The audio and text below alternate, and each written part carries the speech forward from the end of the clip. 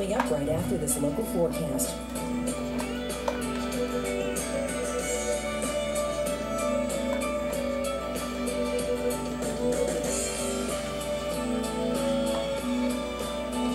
This local forecast has been brought to you by Zim's Crack Cream, your skin's new best friend.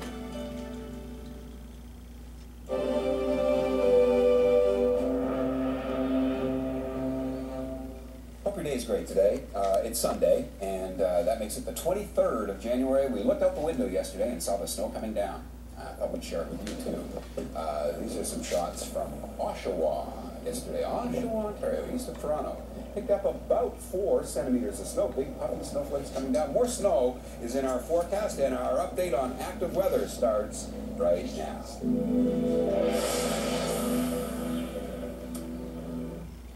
Well, the cleanup was on yesterday in Moncton, New Brunswick. Look at the snowbanks. You know, Moncton, cities in Canada over 100,000, Moncton is the snowiest.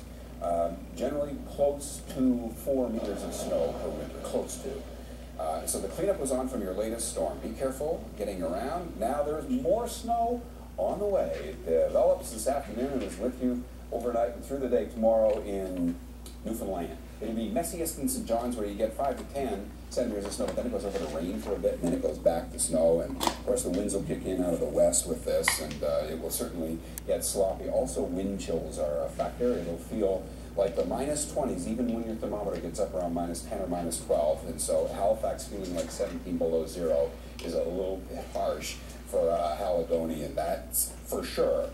This cold air also extends west through Quebec. There are advisories in place. It's cold in Ontario. When it gets cold in the Great Lakes, well, Canadians, we like to do different things in the winter, like race our cars on the ice. So they were doing some ice racing in Minden, Ontario yesterday. It's the start of the ice racing season. So that's a lot of fun, but we have to bundle up for that.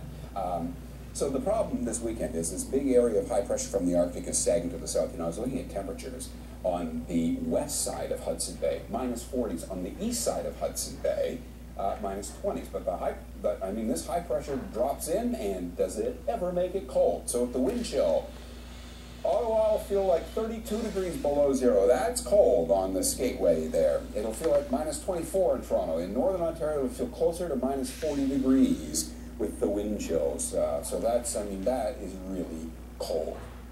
You know, there's all these cold weather alerts in place across the country. If you get homeless people in off the streets, there was a problem yesterday, and the Toronto police were out on their horses searching for a Alzheimer patient who, got disoriented and disappeared. Anyway, they found him safely. He was inside a drugstore, but it was pretty nice to see these great beasts out on the streets as well, wasn't it? Our weather watch is on in the west today, too.